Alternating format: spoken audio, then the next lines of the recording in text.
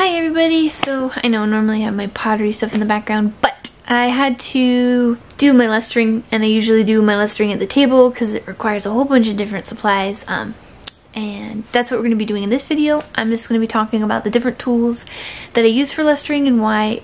If you would like a lustering tutorial, let me know in the comments and I'll add it to my video making list.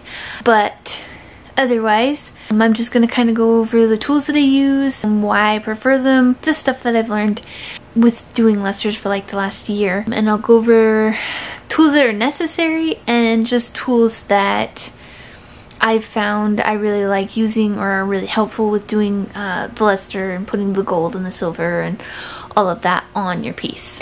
So first, absolutely foremost, if you're lustering, you really should have a face mask. The chemicals in the lusters and stuff are not safe to breathe in, and so there's actually a lot of protective gear that you need to even just get started with the lusters. So one of them is a face mask. So in my last video I talked about how you need a face mask if you're going to be doing sanding and stuff. So you need particle filters, which kind of limit the amount of clay dust and stuff that you're breathing in and can, you know, just help keep you safe while you're doing the sanding. This, however, is it's got different filters on it. I think these were actually the filters in the last video. Anyways, these filters are actually the filters that you need, and I will definitely link them below. They will help filter out all the chemicals and stuff that are found in the lusters. I do also recommend doing it outside or in a place that has a lot of fresh air and stuff to kind of help with that. It does start to smell. Usually if I'm doing a little bit here and there, it's not too bad, but when I sit down and do my dragon egg mugs, I usually have to do it in like 2-hour increments just to make myself safe so I'm not smelling it. And then I do want to mention that I do not have a ventilated area right now, just because, again, I'm in the northern climates. It is very, very cold. So unfortunately I don't get a lot of cross breeze or outside air and stuff while I'm doing it, which is another reason why I limit the amount of time that I do lustering and kind of just do it in increments and stuff if I'm doing a lot of pieces. This video, I just have a couple little pieces, so I won't be doing it. It probably won't even take me an hour to luster the pieces that I need to luster, so it should be fine.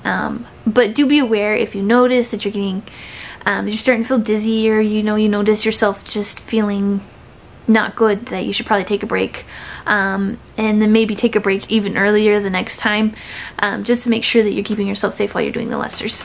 But this is absolutely a must when you're lustering. Whether or not you do it outside or anything like that, you really should get a face mask with the appropriate filters for dealing with the lusters.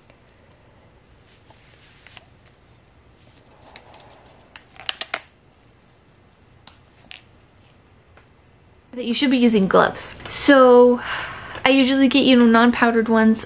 These unfortunately are powdered, so it makes it a little bit harder to work with. You don't really want to get ones with powder because it can ruin the luster, or the luster won't take very well. I recommend getting non-powdered. I just didn't have any available. This was kind of all they had. Anyways, gloves and a mask are imperative if you're going to be lustering. They're really important to have while you're doing that. Another thing that you need for lusters is you need some paper towels. Again, these lusters are not necessarily safe to get on your skin or to get on your stuff or your clothes.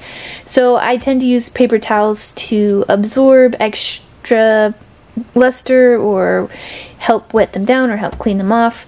I find these really come in handy. I also use the paper towels to wipe off the surface of the pieces. And to start off, you will need some paper towels and some alcohol. And the alcohol just helps to clean the surface of the mug to make sure there's no extra dust. Sometimes the pieces or the mugs will get clay dust on them, or get other kinds of debris. So I usually wipe off all of my pieces before I luster with some alcohol, kind of let them air dry, and then we'll get to the actual lustering part.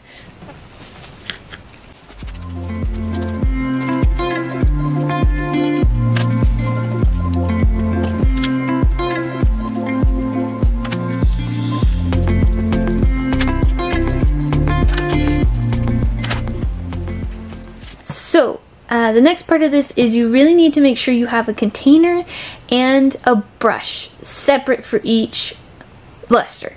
So I have one for gold, I have one for white gold, and I have one for mother of pearl. And they all have their own brush. This brush is the only brush that is ever used with that particular luster, and the brush is not used for anything else. It's really important that you kind of keep them separate and that you only use that brush for that luster and don't use it for anything else that you would need to do in your studio. So I would recommend marking them so that you can tell which ones are which, you know, which one's for your silver, which one's for your gold, which one's for your mother of pearl, because you really don't want to mix them. It will ruin your lusters.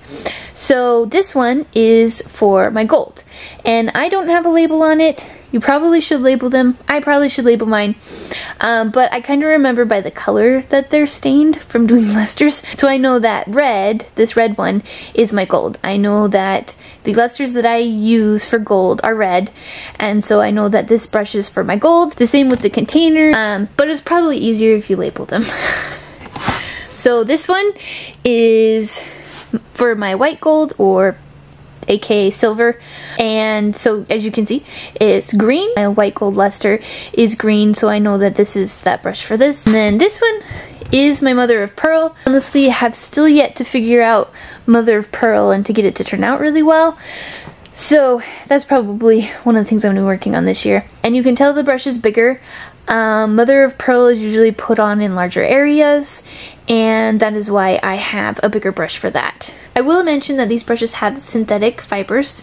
They're not natural, but that I am looking into trying natural hair fibers, because I noticed that my lusters are actually eating away at my brushes, and my brushes aren't really lasting very long, and they're kind of getting harder and harder to use every single time I bring my lusters out. My lusters are not nice to my brushes, but I haven't actually tried them, so I don't necessarily want to recommend them to you guys. All I know, the brushes that I'm using with synthetic fibers are starting to break down and not lasting very long, but it might just be the case of that just being the way it is with lusters, and that you're just going to end up going through more brushes when you're doing lusters, but I can't say for sure.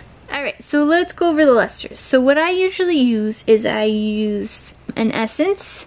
So I have this one. I think Duncan recently changed their formula for the essence. It tends to be a little bit of a darker red color compared to what I've gotten in the past, which is clear. You do need something to clean your blushes out with, and essence is the thing that Duncan sells in order to be able to clean your brushes out with. I have also used just natural lavender oils. Kind of go back and forth between them. I definitely prefer the smell to the lavender oils over the essence, and I haven't really noticed too big of a difference with how they clean the brushes and stuff, and I haven't noticed too big of a difference with how my lusters are being applied with which cleaning solution I use. But you will need a cleaning solution of some type, and if you just want to go with what Duncan sells, then it's called essence, or you could try your hand at some lavender oil. It is probably cheaper than the essences. So this hasn't been opened, but usually once I open it, it goes in a little baggie. Sometimes even before I open them, they all have their own little baggies. Sometimes they do spill, sometimes you forget to put the lid on right, or even if you do put the lid on right, I have had containers leak a little bit here and there. So in order to kind of keep the area safe where I'm storing them and things like that, and not have to worry about having to clean them, so I do put them in the baggies to kind of protect lusters, and as well as protecting the things that they might leak onto or around. So I use Duncan lusters, though that's the brand that I use. They're really kind of considered a staple place to get your lusters. So I do have premium gold and the white gold and things like that come in little containers like this, little 2-ounce containers. I will also say that these are pretty much the most expensive material I use in my studio. This little 2-ounce bottle of gold cost me about 50 bucks or more. So that is something to keep in mind if you decide to get into lustering. It is a little bit expensive. Make sure that you price your stuff accordingly because it is real gold.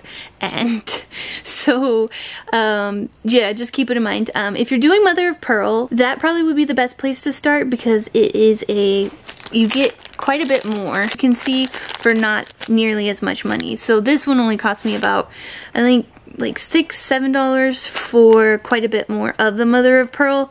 So it's kind of a cheaper option if you're looking to just kind of dabble in lusters to see if you like them or not. It also doesn't show up as much. You won't notice as big of a difference with the mother of pearl as you will with the other colors.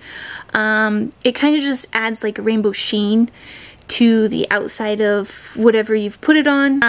These do last a long time. It's not like you can only use it once and that's it. You can usually put it on a couple of pieces depending on how much you use. So they do cover quite a bit of surface area, but like I said, they are really expensive, 30 to 40 and then like 50 up. So do keep that in mind when you're pricing your mugs. If you're trying to sell your work and stuff, make sure to include that in the price of selling the piece.